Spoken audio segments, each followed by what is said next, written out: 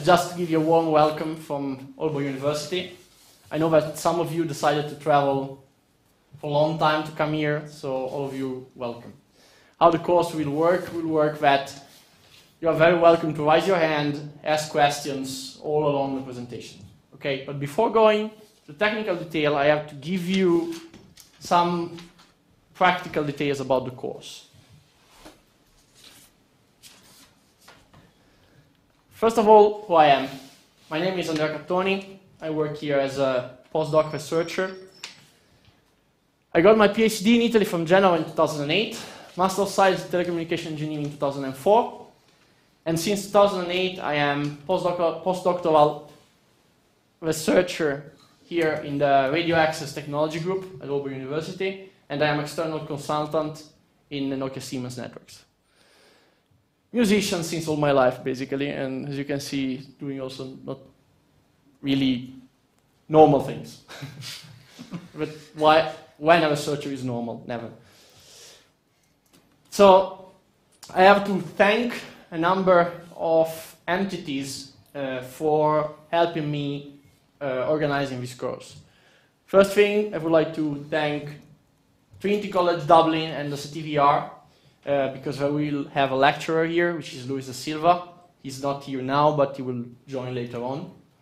And the CREW project, which is one of our main testbed projects in EU. Besides to that, the Samurai project that will provide the demo. Please, come in. That will provide the demo on Friday of our testbed, Asgard. And the cost actions, IC0902 on cognitive radio and IC0905 on techno, economical and regulatory frameworks for cognitive radio. So once given these credits, I would like to tell you which is the goal of this course. The goal of this course is, as I said, to provide an overview on the cognitive radio technology and on the main topics and issues that run around cognitive radio. If you are here to see specific algorithms or specific developments, it's probably not the right course. Because since not all of you work on cognitive radio, because at Aalborg University we try to provide the broadest audience possible these courses, it's more at more higher level. Technical, but a bit, worldview. And in practice, today we will see an overview on cognitive radio technology and some insights on the topics. And then we would like to give you some algorithmic framework with Luis da Silva, some theoretical framework with Petar Popovsky, who is another lecturer here at Aalborg University, and some ideas on the softwares for developing cognitive radio in testbeds.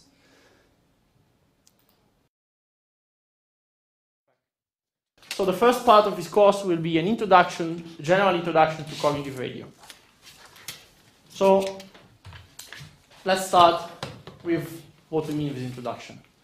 The concept first, a really general overview on the main research fields and topics.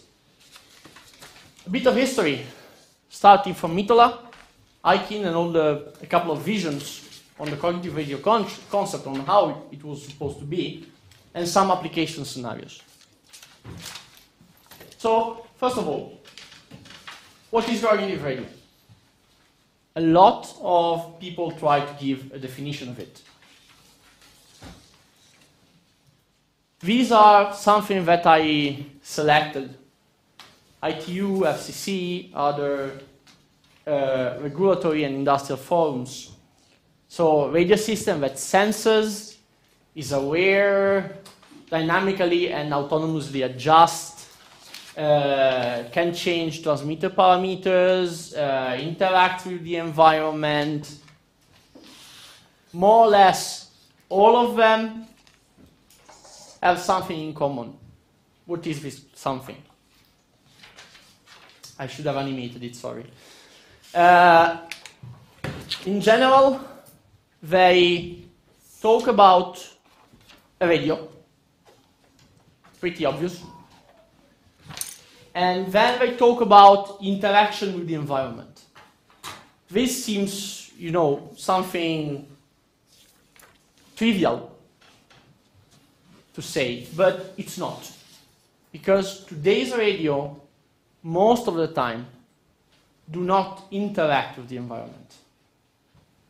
So, and then we talk about measuring. This means that they have the environment, and first of all, they measure something from it. Even in this case, it's not always true. And then we talk about decision making. This is one of the most important processes of cognitive radio. Without making a decision, we do not have the cognitivity. This is one of the main enablers. And then, once we have decision making, they need to do all of it autonomously, independently. They need to do things on their own. We don't need to have someone tweaking the parameters, tweaking the knots, just to make it work. They need to do everything automatically. And this means adaptation. They need to evolve and adapt to any condition that they face. So we have sense, making decision, adjust, and then environment. That is the main principle of cognitive radio. Whatever else, more deep, is just a specification of this concept. So, what can we do with this? Without knowing anything, just starting from those definitions that we got, we almost get to what it is called today the cognitive cycle. If you look at the slide, oh no. Can I go to previews, please? Yes. If you look, there is sense, make decision, adjust, environment, and sensing again. This is a cycle. And this is exactly what the cognitive cycle is supposed to do. Repeatedly, repeat itself infinitely, because that's the only way for adaptation. And of course, once we have all this initial information, do we already know how to develop a cognitive radio? Of course not. That's out of question. That's not enough. That just defines the main framework, the main structure, the main principle. Even if we have a little bit more detailed cognitive cycle, we don't know what to do. We are still missing information. These definitions that I showed you are definitions on paper. They are regulatory. They need to be open. They do not need to provide technical indications on how to implement a cognitive radio. In literature, there are more detailed definitions, and these are definitions that we will analyze somehow, and we will look to a couple of them. And before going into this specific definition, let's have a bit of history on why cognitive radio was born, because without knowing the history, we are lost in a pitfall. So, the beginning was the software-defined radio. What is software-defined radio? It's basically something where we have an RF processing. We digitalize the signal, and then we have a modem and the network stack, which is everything software controlled or software implemented. Let's call a software modem or a software controller that tweaks the parameters of the radio. Why was it attractive and was so a big fuzz years ago about this software-defined radio? Because once you have some hardware resources that you cannot avoid, because you cannot generate a radio, purely software radio with no hardware, it's impossible. You need some hardware resources, and then on top of these radio hardware resources, you can mount on top of it whatever standard you want, whatever network protocol stack you want. You see, okay, that's already done in the mobile phones today. Why was it so important? It was because, years ago, let's say 20, because software-defined radio was out about 20 years ago, and 10 years ago was born. 1995. 25, so okay, thanks for the correction. So, I'd say a lot of years ago, so to put multiple modems inside one terminal only was not that easy. Just remember that 20 and 25 years ago, the first GSM phones were barely available and were costing a hell of money. And it was just GSM, nothing mounted on top.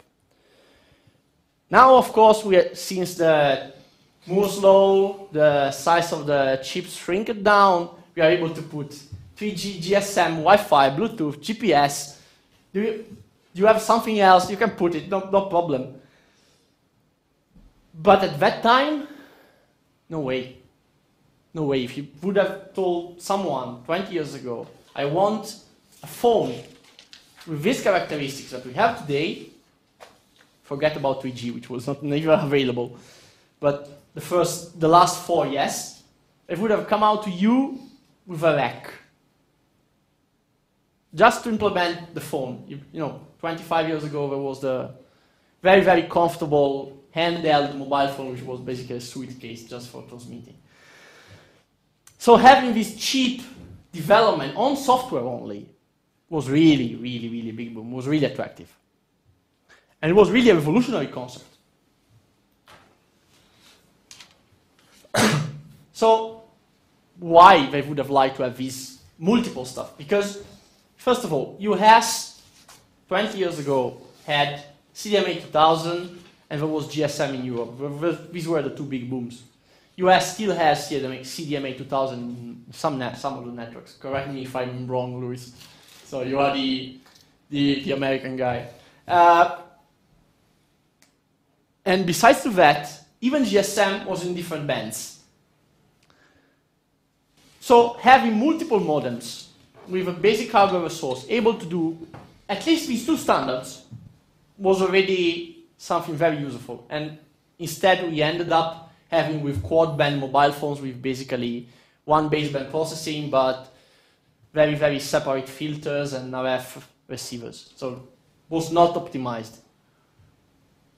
And the other very, very big boom was given by the fact that they needed emergency management and public service interoperability. Again, this is the typical, earthquake scenario where everything is disrupted and you need to communicate with interforces, firemen and military and whatever. And they have, of course, different standards. And still today in US, I had a discussion with a friend, they have, in each county, city, and force, they have different standards. Even in the same city, police and firemen, they have two different standards. Why? It's useless. But still they are having it. Even if they have, instead of adjusting at the bureaucratic level, this thing, you have a device that manages these things for you, it's way, way easier. And military, of course. It's the typical application. We have a network connection problem. Let's see if it works here. So now we know why software-defined radio was useful. And once we have this concept of doing things in software, there was some guy named Joseph Mitola that one day decided, okay, I am developing XML for radio systems, so I can easily configure these radio systems just with an XML file, easy to write, easy to code. Why don't we take something which is still software that manages these, XML files and meta languages autonomously? Artificial intelligence was and still is big fuzz in the computer science world. So this new radio concept was basically invented, as I said, funny enough, it was not even a radio guy that invented the cognitive radio concept. It was mostly a computer science guy. But while developing software for radio, decided, okay, but why don't we make radio smart? And so was the cognitive radio concept was born. Here in the slide you have the reference to the very first paper that appeared, which is Cognitive Radio Making Software Radios More Personal, from Joseph Mitola, and it's dated from 1999. First appearance, and in 2000 Joseph Mitola discussed his PhD dissertation on this topic at KTH. It's here in Sweden. So, moving forward, a big, little of bibliographic references. These are 5 of the main books that I could suggest you. The most famous one is Cognitive Radio Technology by Bruce Fetter, which has been referenced and cited billions of times because it contains a very nice overview on all the different topics of cognitive radio. There are something more related, for example, to XML. This is from Joseph Mitola, or a bit more oriented on physical layer or cognitive networks, or otherwise, this is one of the latest one, where Alexander Wiglinski is one of the editors, and it's very, very nice. It's a big, big book, but it contains a kind of deeper